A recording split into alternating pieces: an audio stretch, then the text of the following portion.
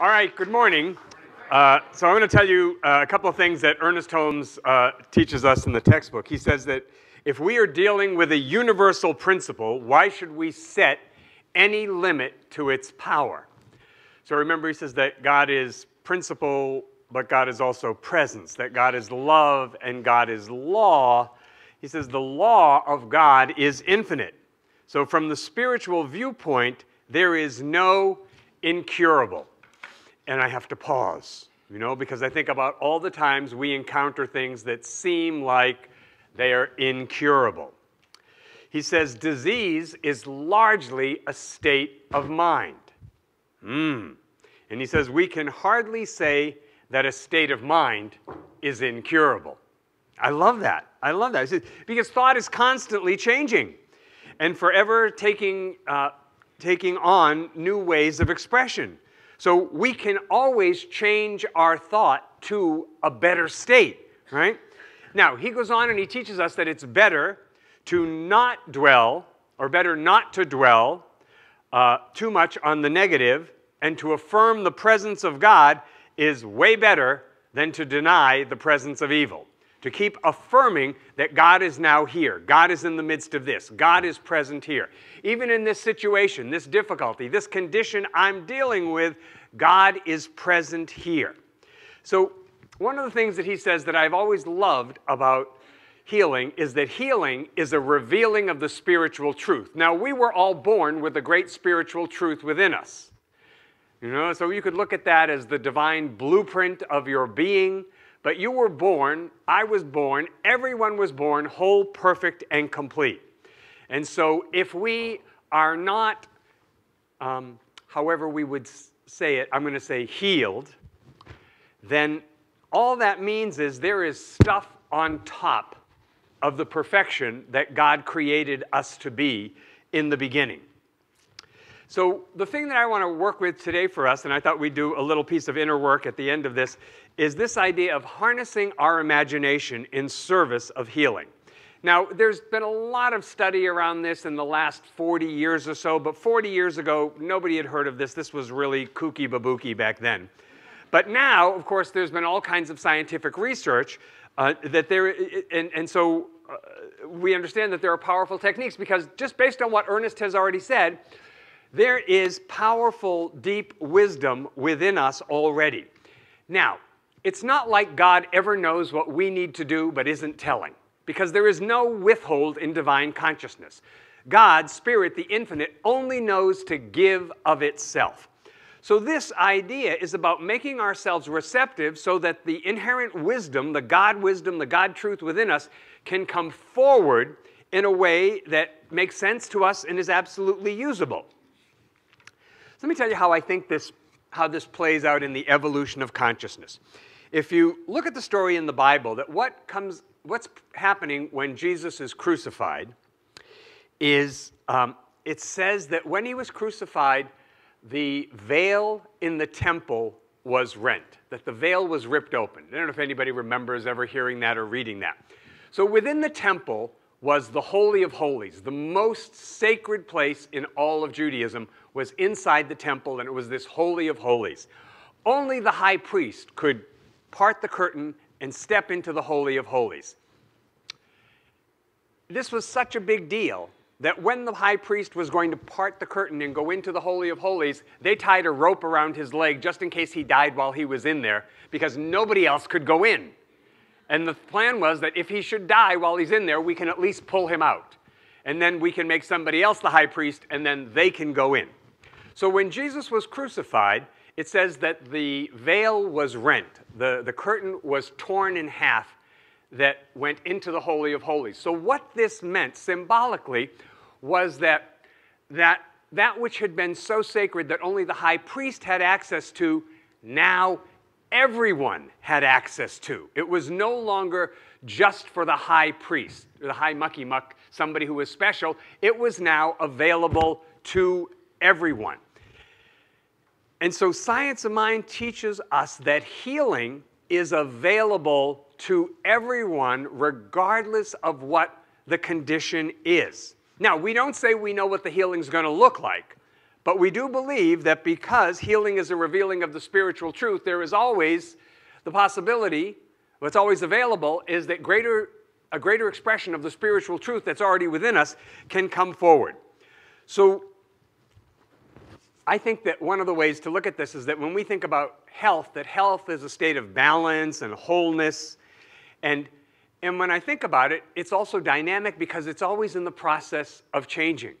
You know, there's a wide spectrum of health, isn't there? There's health way over here, and then there's all these things in between that are also health, and then there's health over here. Health cuts a really, really wide path, and I understand is different for each of us. So one of the things we could ask is, why is healing not happening, right? That's something that people will often ask. You know, how can I get unblocked because in some way maybe I'm probably blocked? Now, let's be clear. In the science of mind, healing comes from within. And yes, Ernest says, take the pill and take the prayer, and maybe someday your consciousness will evolve to a place where you don't need the pill. But in the meantime, know that God works through the pill, so take the pill and take the prayer. All right, so he's really clear on that. But healing comes from within. So if you take the pill, and I would never say don't take the pill, know that the power of God is what's working through the pill. That the pill itself is not the power, that we believe in the science of mind, that God works through any medium that we individually are receptive to. So just know that before you chug that pill, that God is the power that's working through this pill for my highest and greatest expression of life. Because healing comes from within. And so there are lots of different ways that healing is facilitated in our life now. Somebody the other night was asking me about why did Ernest Holmes call it treatment? You know, when we do an affirmative prayer, Ernest used the word treatment. Well, you have to go back to like the 1920s. And in the 1920s, there were not chiropractic treatments and hair treatments and nail treatments and massage treatments and all these different kinds of things that people went to the practitioner or the minister. The practitioner or minister prayed in the affirmative, and they had a treatment because they expected to get results from the treatment. Right? You wouldn't go to the chiropractor and saying, well, this isn't going to do any good, but I'm going to give him $150 anyway. Right? I mean, you wouldn't do that. You would expect results if you went to see somebody who's going to give you some kind of medical treatment. Right?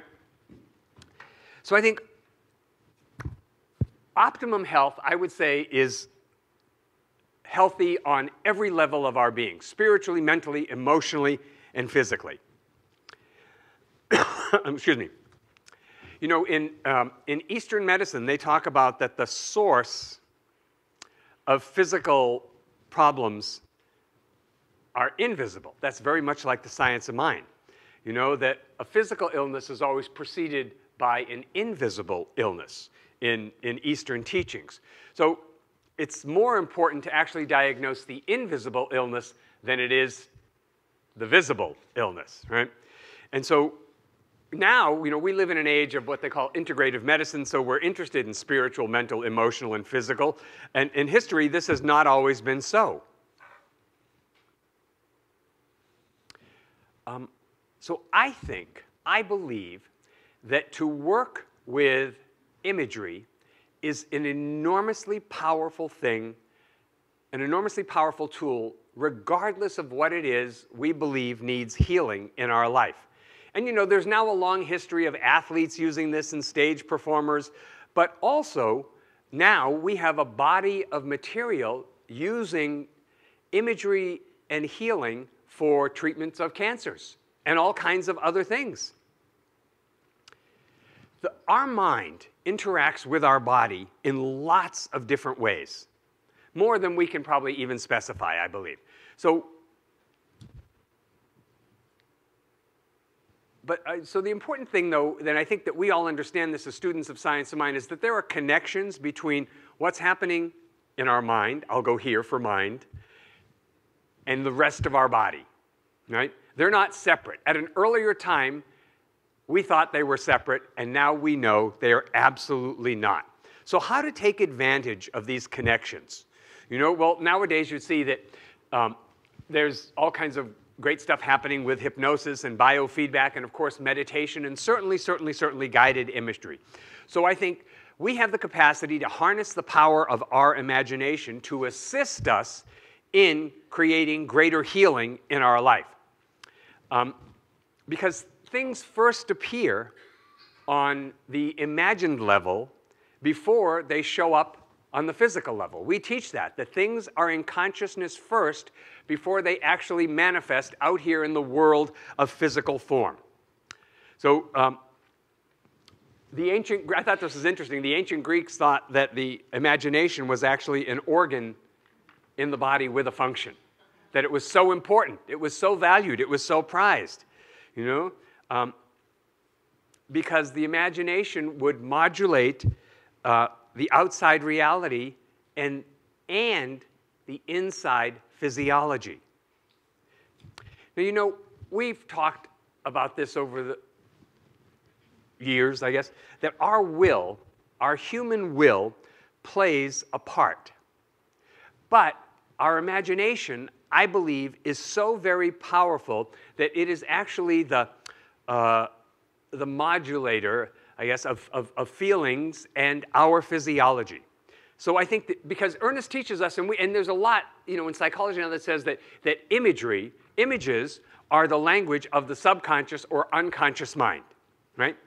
Now, I believe that within each of us, our body knows what we need to do, how we need to be to heal, right? Because remember, when I say our body, I would say that's the Spirit of God within us knows exactly what we need to do to create greater healing in our life. And God does not withhold any of that information. So we have to get out of the way, right, and allow that information to come to us, right? So what my experience has shown me is that people, now nobody here, of course, but people like to worry. It's a go-to. I don't know what else to do. I guess I'll worry.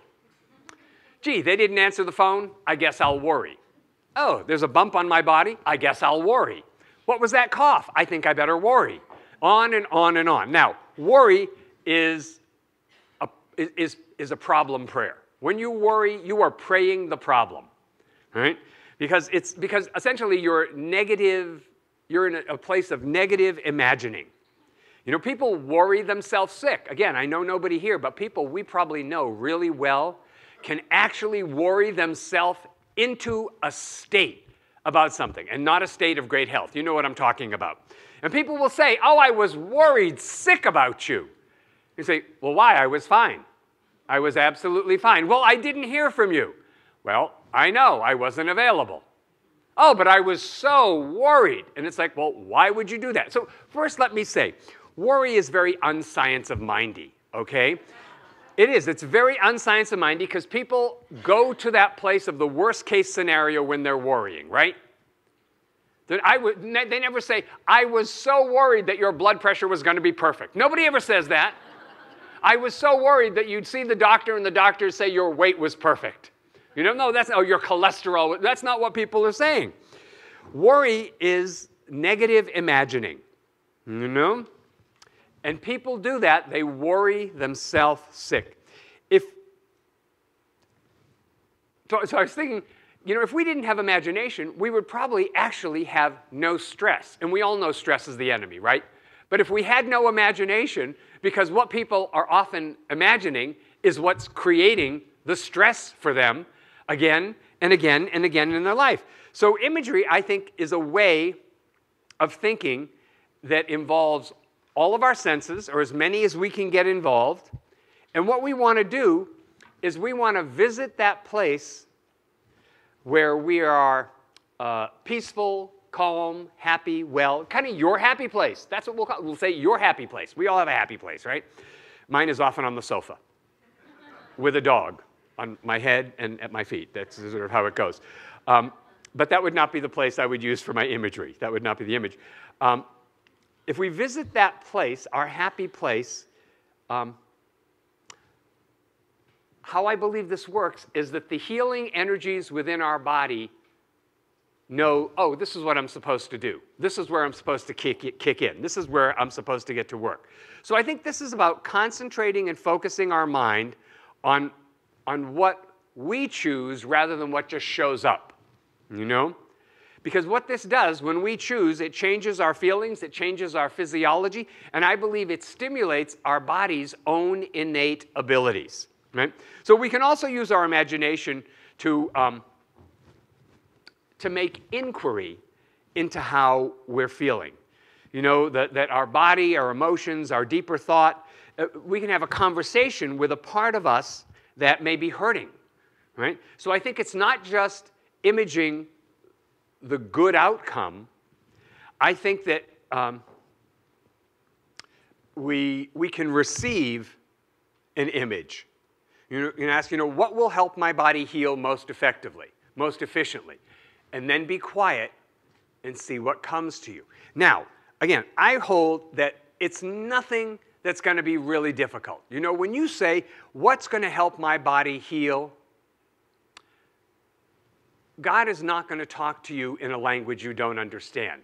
And I think we often act like God will talk to us in some crazy foreign language with mathematical formulas and all these things. And of course, God is going to talk to you in a way you understand.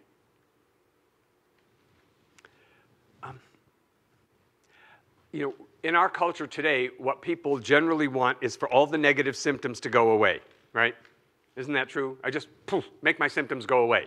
Make my symptoms go away. But if we see a symptom as more than just a symptom, that the symptom is also giving us some feedback. And that feedback is telling us that something is going on inside that is not as it should be. What do I need to know here? That's a really empowering inquiry. What do I need to know? This is here, because we say in the science of mind, if something is so, there's a reason why it's so. So if this thing is here, there's a reason why it's here. What do I need to know? I think it's interesting that we don't care better about ourselves, just generally, that people don't care better about themselves. I think that's just really amazing. Because, 40, 30 years ago, Louise Hay was teaching us, right at the beginning of that wave of metaphysical understanding, how important it was to have, if you don't like to say, oh, I love myself, if that's uncomfortable, have a personal high regard for yourself, okay?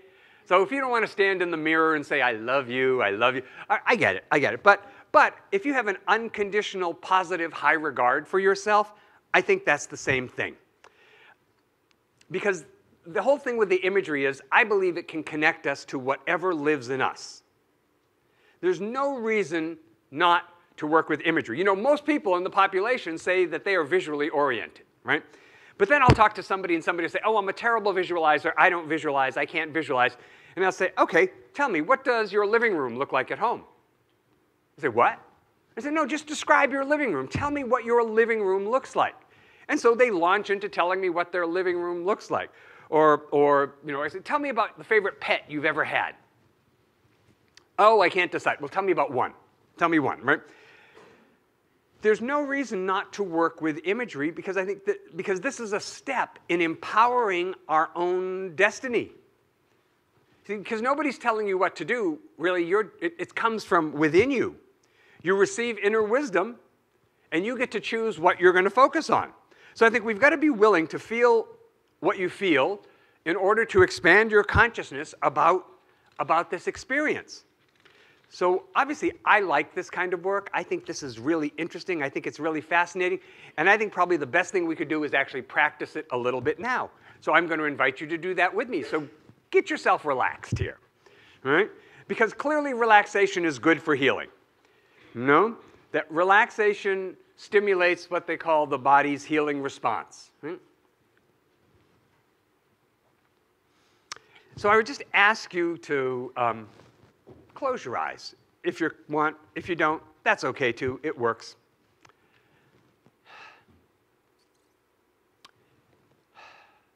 And now just focus on your breath for a moment. Notice that you're breathing in and breathing out. And let your body relax part by part. So we'll start down at the feet. So on an in-breath, take in fresh energy, oxygen, vitality. aliveness. And on an out-breath, let go, releasing, moving toward deeper relaxation, releasing tension. And you might silently say to yourself, peace to my body, peace to my body. And so just invite, allow relaxation. In any place in your body where you know that you tend to hold tension, just tell that place to relax, to release, to let go right now. And so we'll just scan through our body, starting at the feet. Relax one foot, then the other. Relax up your legs, hips, pelvis, lower back, relaxing deeply and comfortably. Relax your chest and rib cage, your shoulder blades. Your back and spine, allow them to soften. Your neck, your arms, down to your wrists and hands, your palms, your fingers, your thumbs. Let your face be soft and at ease, your jaw. Oh, let that tension in your scalp and forehead go, your eye muscles. Let your tongue be soft in your mouth.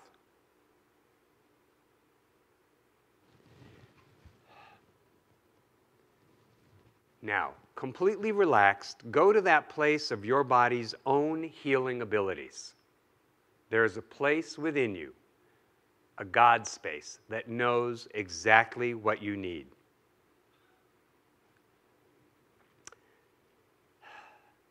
So see yourself in a beautiful place, your happy place, a place you love to be, beautiful, safe, secure, private, powerful.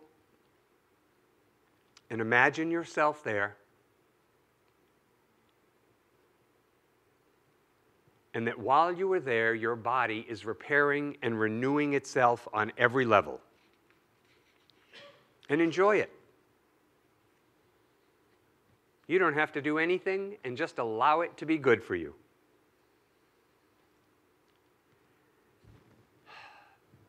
Know that every breath that you release, your body can repair and restore and renew.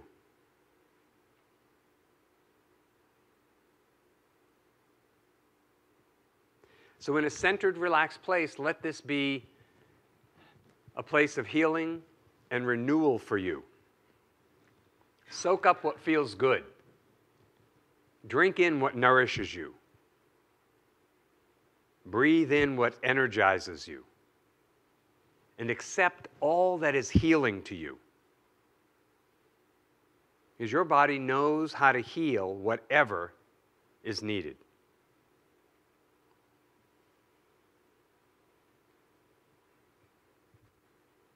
And so we'll just continue on in our prayer, knowing that the fullness, the allness of God's Spirit is here, that we are surrounded and filled. And I know by being together today, we have a strong image of wholeness and perfection and healing for ourselves, but also for those we love. We see them in our mind's eye and wrap our spiritual arms around them. We know that God is present right where they are.